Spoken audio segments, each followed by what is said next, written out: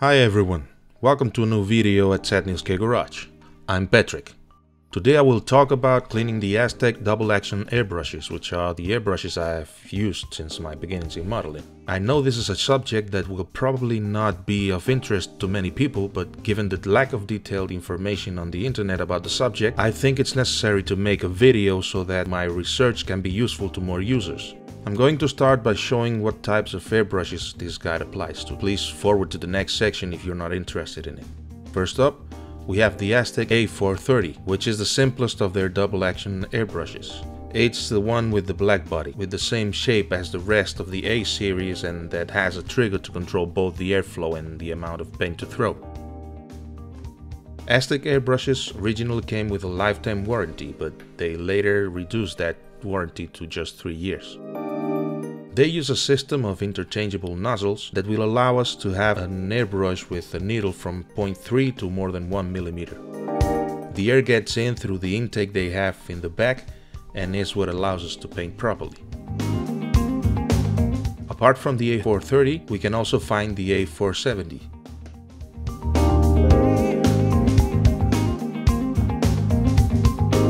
It's the same body system, with the exception that it has a rubber grip in the middle of it and a wheel on the back.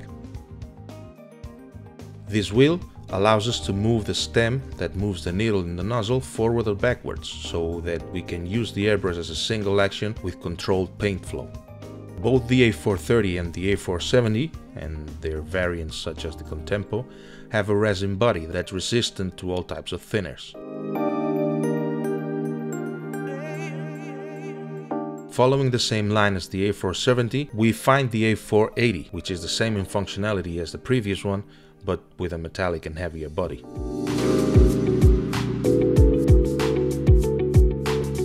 As I was telling you a moment ago, here we can see the inner rod that moves the trigger and makes the needle inside the mouthpiece move at the same time. The main problem with this system is that, following the manufacturer's cleaning instructions, there might be remains of paint inside that are not completely clean, and with the use, and over time, they accumulate on the stem and eventually will cause it to clog. The way the manufacturer recommends its cleaning is by filling the cup with thinner, either lacquer thinner, universal thinners, acetone, and emptying it to a container for this purpose. This may be fine to make color changes or nozzle changes during the airbrushing session, but it is not enough to have a correct maintenance of the device. As I have mentioned before, the lack of thorough cleaning will cause the stem to stick and we will not be able to pull the trigger back. In this section, I'm going to show you how I clean the airbrush thoroughly. Well, not that thoroughly really, you'll see later. When we have finished painting with a color, the first thing I do is fill up the cup with thinner and, with a thick brush, clean the walls as much as possible.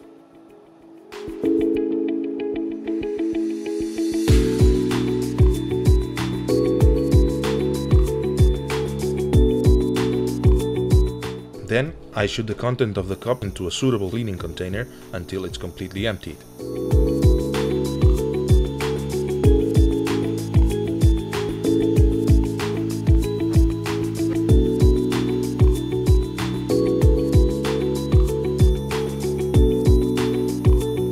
When everything has been emptied, I fill the cup with thinner a second time and repeat the process until everything is empty again.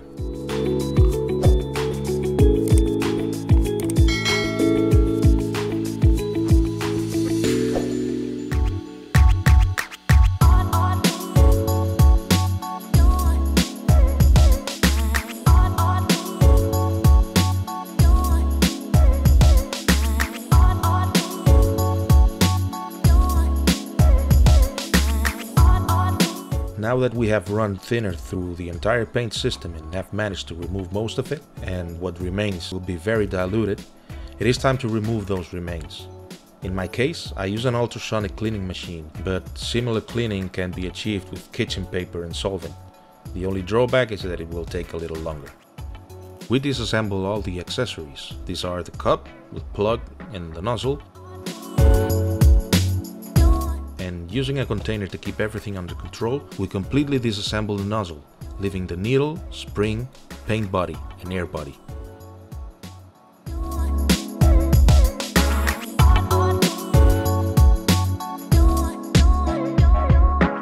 The spring is probably a little bit hard to remove. I get it out with the help of fine-tip tweezers and a little perseverance.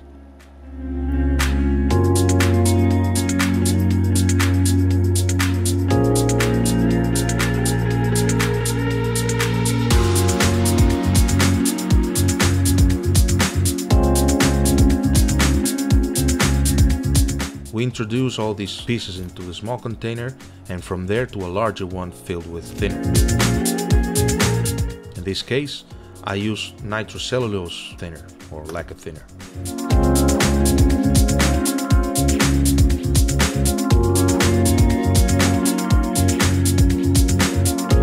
You have to make sure that when you put the small container into the bigger one, it is completely full of thinner. I put the whole set in the ultrasonic machine, which I have half full of water, and we start it up for about 5 minutes. If there is old paint attached, we will increase that time to 15 to 20 minutes. The inside of the nozzle seat can be cleaned with a cotton swab. A little trick that I have come up with is to use cotton swabs with plastic body, and now you will see why. I moisten the swab in the thinner and introduce it inside. Without forcing too much, when removing the swab, we see that the interior shape of the receptacle has been made, with a small hole in the middle. This is where the plastic body of the swab comes in handy. Being a plastic tube, coincidentally, it matches quite well with the diameter of the stem, so we can make a hole in the middle to be able to surround it.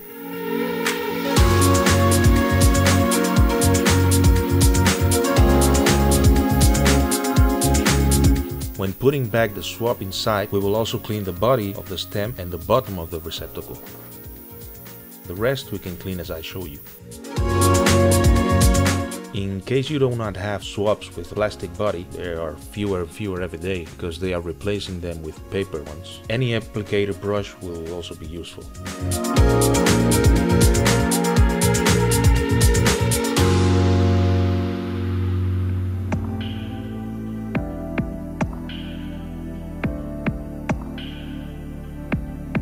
When the ultrasonics have finished, we fish all the parts we have sunk previously and we take them out.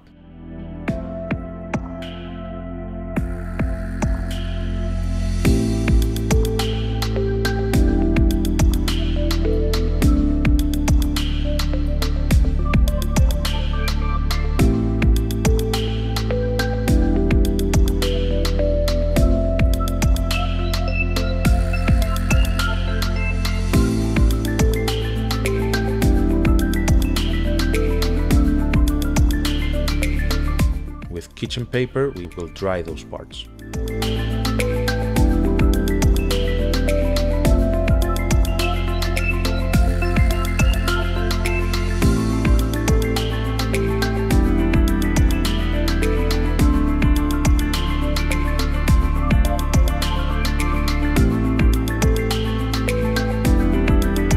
For the assembly of the nozzle, it's simple.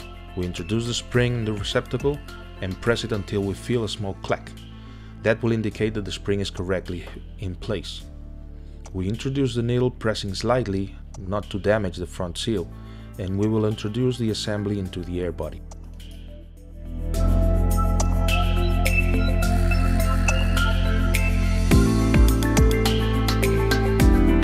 You don't have to force it, it can only go one way. If you find a lot of resistance, stop, turn it a little bit and try again. Once everything is assembled, we will save it for a new use. This is how the airbrush is perfectly clean after each painting session. However, it is advisable to carry out a thorough cleaning of the interior of the body of the airbrush. The airbrush warranty is lost the moment we open it. However, I think it's worth losing the warranty if we can solve the problem ourselves. In the A430 and the A470 model, the opening is very easy, since it is only fitted with pressure pins. The A480 has a couple of screws, so disassembly is extremely easy. We can use a tool to open the airbrush, but keep in mind that it can leave marks. We must make sure that the hand plugs are removed, or we will not be able to separate the halves.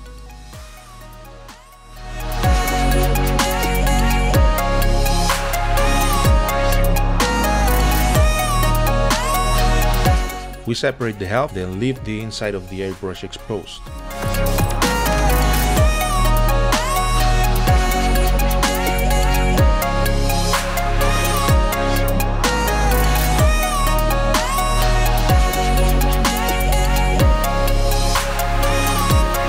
Here we can see all the slots and sockets inside.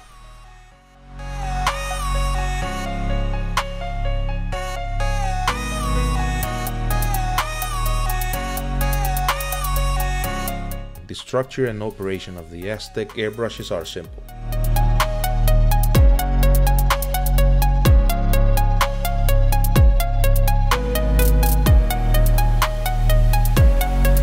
The air enters through the rear part, which passes through a tube throttled by a valve that opens and closes with the action of pressing the trigger and causes the air to reach its front part through the lower part of the nozzle housing. The paint enters through one of the side connector sockets to the cup, which enters through the rear part of the nozzle, and when the trigger is pulled backwards, the Venturi effect causes the paint to come out.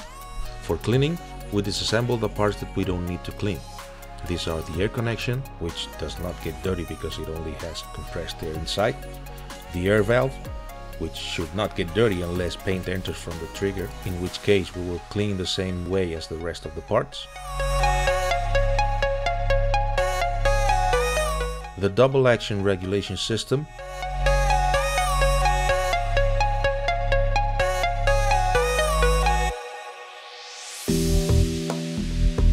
and the double action regulation system. We are left with the seat system of the nozzle, the inner stem, and the trigger.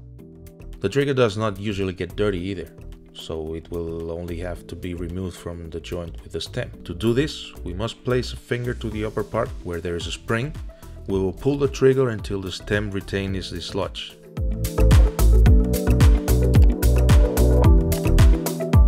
As you can see, as I mentioned before, despite having cleaned following the manufacturer's instructions and using the swap method, there are still remains of paint in the stem and its housing.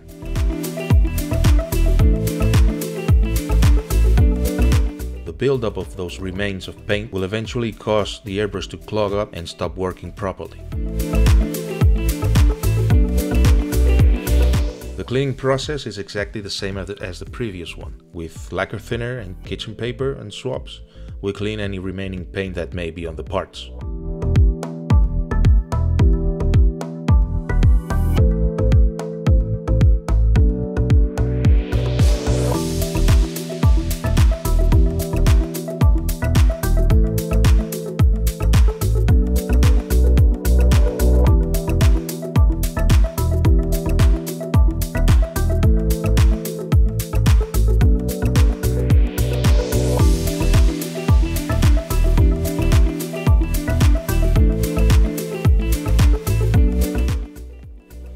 In addition to all the functional parts of the airbrush, we can also clean paint residue from the inside of the body. It won't make much of a difference, but it won't hurt either.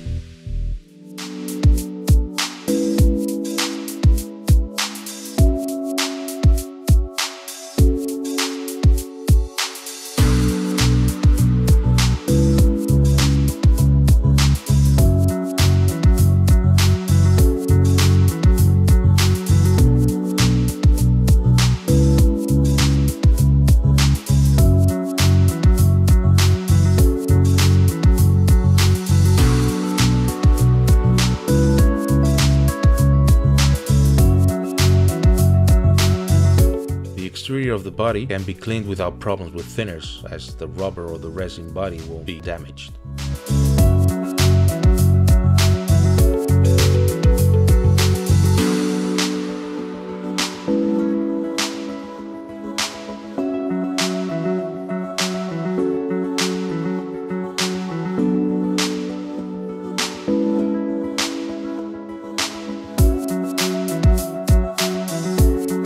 With an old toothbrush moistened in thinner, we can clean the rubbers better if you consider it appropriate.